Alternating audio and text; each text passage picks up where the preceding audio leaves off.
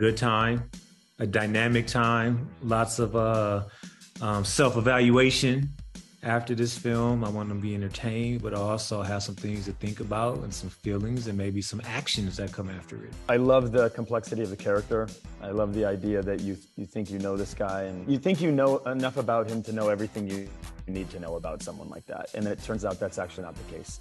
That's always fun to play. That's always a challenge for an actor. And I love the script. I love the fact that the characters are fleshed out. I love the fact that the story comes together at the end. I love the fact that there's a misdirection without it being, I always say, without tricking the audience. And that was never the intention. I don't think people like that. I don't like that. I do love a good aha moment in the middle of a movie. I love that. And the main thing, though, honestly, and I'm fortunate enough to say this, but the main thing for me when I take on a project is just the people that I'm working with, really.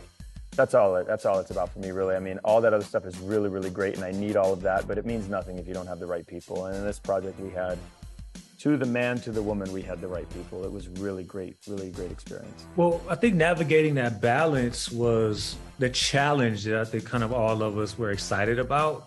Because individually, those things have all kind of been done. But the idea of bringing them all together all at once is like, we're going to walk on a tightrope, we're going to juggle plates and spit fire all at once. And then you're going to somersault and do it again.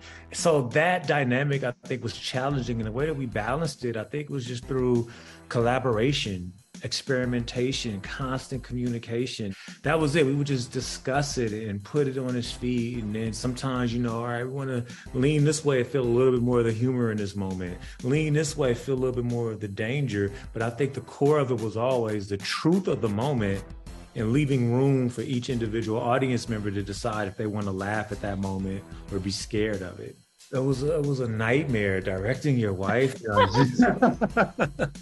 No, it was incredible because I had actually written a character with her in mind. Like each one of these characters is inspired by a real person from my life. So I wrote the character with her in mind. I haven't said this to anyone, but something interesting that happened in that process, it put a tremendous amount of pressure on her to not disappoint. And my wife is an extremely talented actress and accomplished in her own right, but she had a lot of pressure. And it was fun to get to work through that and to let her just trust and be all the greatness that I had already anticipated and the reason why I wrote the character for her. So watching her go through that and funnel it through the character and trust, I feel like it really made us closer, going through that journey together. A lot of the comedic moments in that, I mean, she was really hilarious. And I gotta be honest, I didn't see that when I was reading.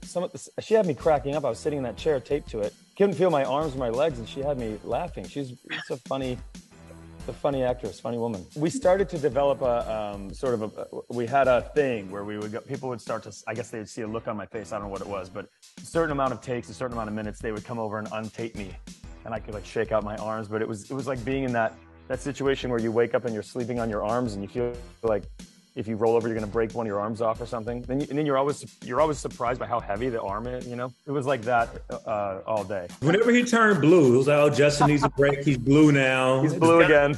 The guy's turning blue again. The whole circulation issue. Oh yeah, absolutely. We'll do that for sure. Yeah, it's amazing.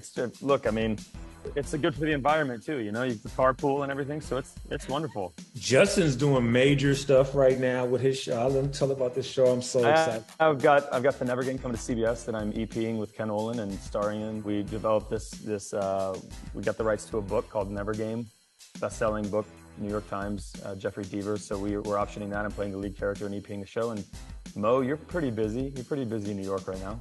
Yeah, so I'm producing and directing East New York on CBS right now, and have a few other things in development. It might be a buddy picture coming or something. With might Jeff. Be a buddy comedy coming. About something action comedy, yeah.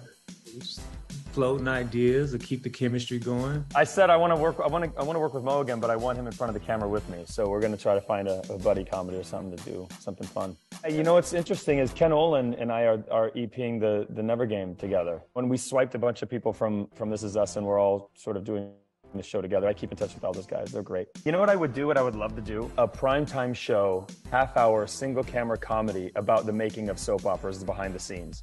Because people don't realize how absolutely outrageous and funny that stuff is. Sorry.